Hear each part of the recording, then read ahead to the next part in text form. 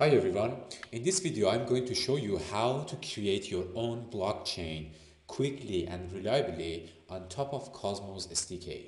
So in order to get things started, first we need to install Ignite. So what is Ignite? Ignite is the former, Tinder Mint, and it provides us a set of, components to make our blockchain, fast and then we can customize that and make our tokens and etc. So it's something similar to Substrate. If you're familiar with that, we have Substrate with Pollitt. So here we have Ignite with components. So the first command you need to do is Ignite command. First, you need to install that. So for the installation, at the time of recording this video, you need to use this command. You need to have curl, and you need to run this bash file. It shouldn't take too much time. Alright, so it's already installed here, and now we need to serve our chain in order to create our basic blockchain here. So now you need to create your own, or scaffold your blockchain.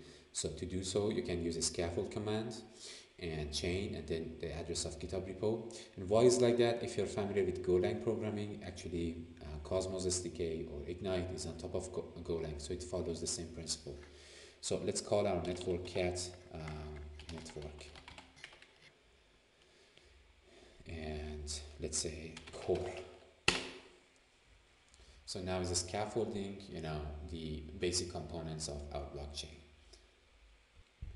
Before you hit this command, make sure that the port 4500 is open on your machine and there is no any problem or firewall thing like that. All right.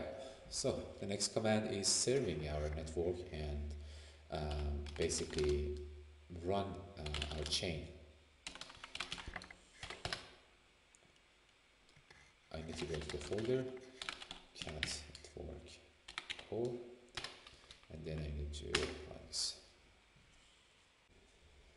All right, so now our actually blockchain is up and running. Here is our account. It's the mnemonic code here, or phrases here.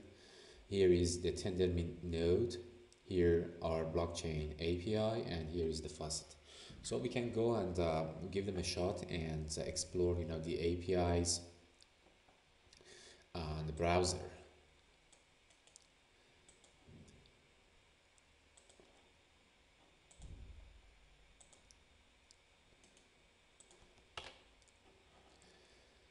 So here you can see available endpoints on our local node on our machine here, ABC I info,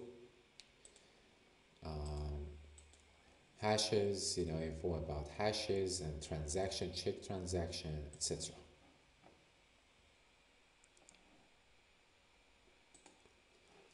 So here we can see also the API console, how to, for example, the APIs for authentication and so many different things. So here I can also show you the blockchain, um, you know, structure, signing info,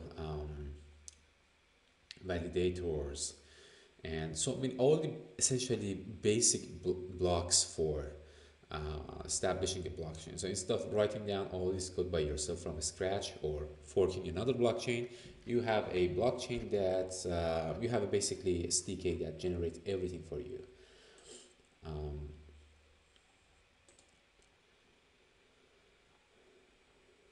Okay, so one thing I need to tell you about the Cosmos SDK, you can actually find this information on various resources such as the white paper.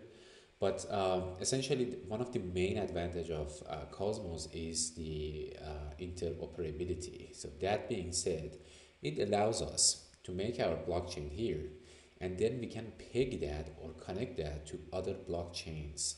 So here each zone represent a separated blockchain. Ethereum, let's say Solana, Near, Algorand, and I don't know, Bitcoin, something like that.